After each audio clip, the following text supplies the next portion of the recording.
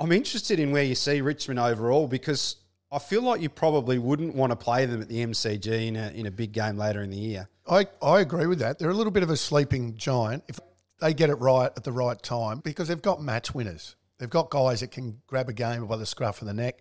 Isn't it good to see a guy, Trent Cotchin, 300 games, playing in the midfield, spending a bit of time in the middle and getting plenty of it? He's turned back the clock.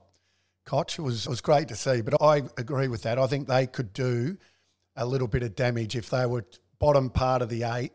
They might be one that can string 2 or 3 finals in a row. You just don't know about the Tigers.